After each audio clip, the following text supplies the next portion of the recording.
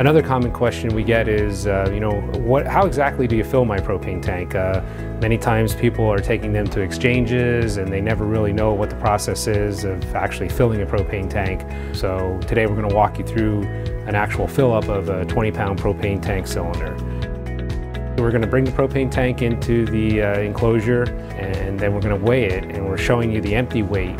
And you'll notice that the TW means tare weight, and that's the empty weight of the propane cylinder. So we're going to measure that and verify that the tank is empty and ready to be filled. And then we're going to hook up the filling hose to the propane tank, and we're going to weigh it again and add the weight of the propane hose onto the tank. And now we're going to adjust it 20 pounds because we showed that the tank was empty and verified it with a scale.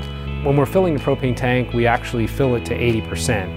And the 80% of a propane tank allows 20% for expansion. So that way, if your tank is full at 80% at, say, 60 degrees, you take it home and now it's 90 degrees, it's sitting in the sun. It's not going to cause any issues because you have 20% room for expansion in that propane tank. Once we connect the hose, we're going to have the electric turned on so that we can start pumping the propane. You know, when you're filling a propane tank, we always wear rubber gloves as a safety measure just to make sure that if any propane would get on our skin, there's no issues with that, and it's just a safety measure. Then we're going to open the, it's called a bleeder screw, and basically that's a liquid level gauge that lets us know when the tank is full.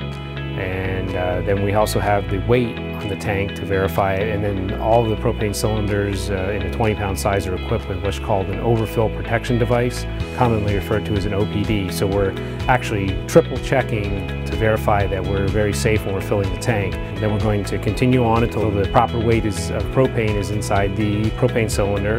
And once that happens, we're going to turn the valves off, shut the electric off, tighten the bleeder screw back up to make sure that everything is secure, and then disconnect the propane hose. We'll handle the tank and put it out to your car for you, so you're ready to go. Then you can start barbecuing.